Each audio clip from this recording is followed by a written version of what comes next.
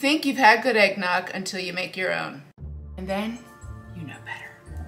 6 large eggs. They're the core ingredient to make nog. Thicken, rich, and frothy to create memorable holiday moments. Half a cup sugar. Mix until pale yellow and fluffy, about 2 minutes. 1 cup heavy cream.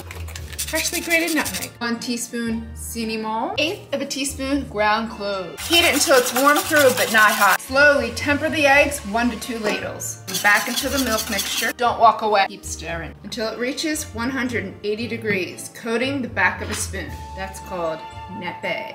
It's French. Strain. Perfecto. Add the whites. 1/4 cup sugar. Froth it 1 minute. For a classic eggnog, add the meringue. Mix it legit and frothy. 2 teaspoons pure vanilla extract. 1/4 cup dark rum. Chill in the refrigerator 3 hours. Shake periodically. Cinnamon. Freshly grated nutmeg because you fancy. Chefie tip, when you're making sugar cookies, place the dough into your refrigerator overnight or pop it into the freezer. Look how perfect that is. 30 to 45 minutes. That way your cutouts are perfect every time. Sweet, crispy. Fried shrimp, so damn good. All-purpose flour. Garlic powder. Cayenne, you like spices, I heard. 2 eggs. Add the milk while whisking, creating a batter. That's the texture you want. Extra large shrimp, peeled and deveined. Go along the back, pinch the tail, remove. Clean the junk. 2 pounds wild shrimp, dredge them. Italian breadcrumbs. Panko, makes them crispy. Toss. Add the shrimp into the breadcrumbs. Toss. Like that. You can do this several hours ahead, cover it, refrigerate it. Heat neutral flavor oil, 350 to 375 degrees. Don't overcrowd it. Fry 2 minutes tops until golden. Don't overcook it. If you overcook it, it'll be tough. Hit it with salt immediately. Soaks it in. Freshly squeezed lemon. My spicy remoulade. Today we're making garlic buttery potatoes. They're smashed. 1.5 pounds baby potatoes. Cold water to cover so they cook evenly. Kosher salt. Boil until tender, 8 to 10 minutes. Drain. Return to the pot. The heat of the pot will evaporate the excess water. 8 tablespoons unsalted butter. 3 tablespoons olive oil. 3 tablespoons. 5 cloves minced garlic. Saute medium-low heat 1 to 2 minutes until you smell the garlic. Gently press, just to break the skin. Brush both sides with the butter. Top with the garlic. Salt vigorously. Pepper. 425 degrees until slightly crispy. Freshly squeezed lemon. Parsley, because you fancy. Insanely tender, soft. Yes. Perfect dinner rolls. First we make the tongue jump. 1/2 cup whole milk, 1/2 cup water, 1/4 cup bread flour. This method causes the bread to be softer and fluffier. Continue cooking it, making a paste. Let it cool. 1 cup warm water, 10 grams active dry yeast, 2 tablespoons sugar. Let it sit 10 minutes until foamy, like that. 4.5 cups bread flour, 2 teaspoons kosher salt, 2 tablespoons sugar. Stir. 1 egg. 1 yolk. On low speed, add the egg mixture, yeast, and tangjang. 1/4 cup unsalted butter, room temp. Knead the dough, low speed, 10 minutes. Dough's gonna be sticky like that. Oil a large bowl, thinly coat it. Remove the dough. Transfer to the bowl. Proof until doubled in size, 1 to 1.5 hours. Spritz an extra large baking dish. Punch the dough. Divide, making 18 pieces. Use the countertop to grip it, forming little bows into the pan. Keep it covered. Back to double proof, 1 hour. Brush your buns with egg wash. Make some pretty. Into the oven, 375 degrees until lightly golden, about 20 minutes. While they're still hot, brush with melted unsalted butter. Mild in salt, because you fancy. That's what I'm talking about, baby. Wait, just wait. Feast your eyes. We're making cinnamon rolls. Use my dinner roll recipe. Don't forget the tangjang. It makes them incredible. incredibly soft. While the dough is proofing, we make the filling. 3/4 cups sugar, 2 tablespoons ground cinnamon, 2 teaspoons Madagascar vanilla powder. Mix. Punch the dough. Lightly flour your surface. Roll it out into a rectangle, 16 by 12 inches. 12 tablespoons unsalted butter. Soften. Spread it over the dough, leaving a 1/2-inch border. Sugar and cinnamon mixture, starting at the long end, roll it up tight. Butter a 9 by 12-inch baking dish. Divide into 8. Use a serrated knife. Little Chefie tip: between each cut, clean your knife so it doesn't look sloppy. Add to the baking dish. Cover it. Let them proof until doubled in size, 60 minutes. Room temp. We don't want to melt the butter. For the glaze, 2 cups confectionery sugar, 1/4 cup whole milk, pure vanilla extract. Just eyeball it. Whisk. Slightly thick, like that. Into the oven, 375 degrees, 30 to 35 minutes.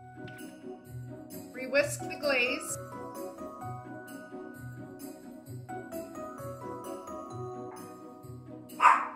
These are stupid. French onion gratin, because you're fancy. 4 to 5 Spanish extra large onions. Don't use sweet onions, there's too much sugar in them. They'll turn to mush. Sliced into 1/2 moons, like that. Don't cry. 1/2 cup unsalted butter.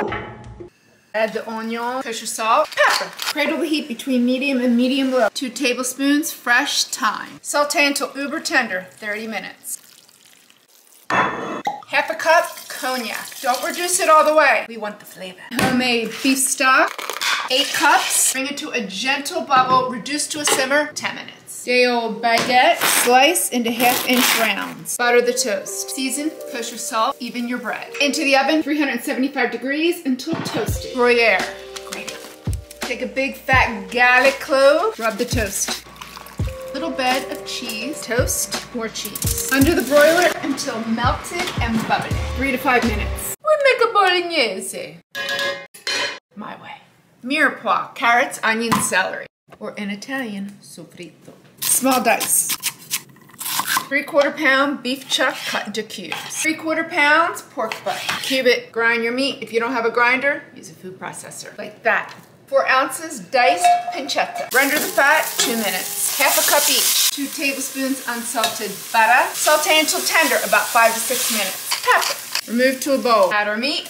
Kosher salt. Pepper. Saute until brown, 5-6 minutes. 1/4 cup tomato paste. Massage. Couple minutes. Builds flavor. 1 cup Chardonnay. I don't like red. It's too tannic and heavy for the sauce. Use a good one. My homemade chicken stock. 3 cups. Return the pancetta and the veg. 1 cup whole milk. Cover.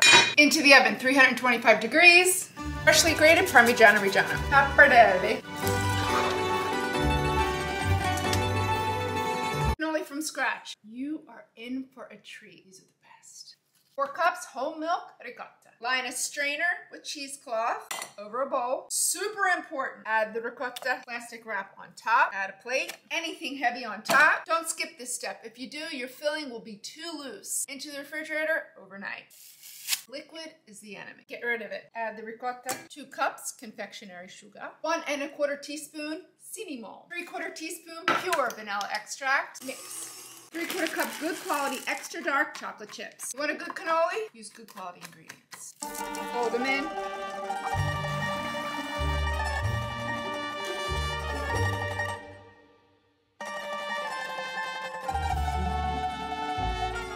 Cannoli shells from scratch, because you fancy. 1 cup 00 Italian flour. 1 tablespoon sugar. 1/4 teaspoon cinnamon. 1/4 teaspoon kosher salt. Stir. 2 tablespoons cold vegetable shortening. Work it in the flour between your hands, like that. 1 egg yolk. Only add the yolk. Save the whites. 4 tablespoons marsala wine. Add a small splash of water until it cools together. Knead the dough 5 to 6 minutes. Cover it, let it rest 1 hour. Roll out the dough to number 6 on speed 6. Take a 4 1/4 inch ring mold. Cut your circles. Re-roll the remaining scraps until you use all the dough. Keep it covered so they don't dry out. Brush with egg whites. Wrap the dough around a cannoli mold. Seal it closed. Hold them down so they don't bobble. Fry 2 minutes until golden.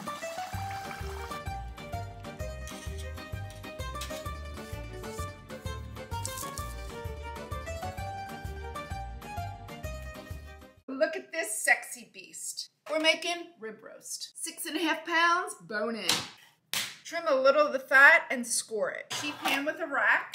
Liberally add kosher salt all over. We're gonna dry brine it into the refrigerator 6 hours to overnight. Don't cover it. Remove at room temp to remove the chill 1 hour. Brush it with avocado oil all over. Now we add pepper all over. Remove the excess salt and pepper from the sheet pan, otherwise it'll ruin the pan dripping. No low temp for this big daddy. Into the oven, 350 degrees until cooked 120 degrees. Internal temp from medium to medium rare, 16 to 17 minutes per pound. Let it rest 30 minutes. Now we make the horseradish cream sauce. 1½ cups sour cream, 1/3 cup horseradish. If you're using the juice, use the zest. 2 tablespoons lemon juice. Pinch kosher salt. Whisk.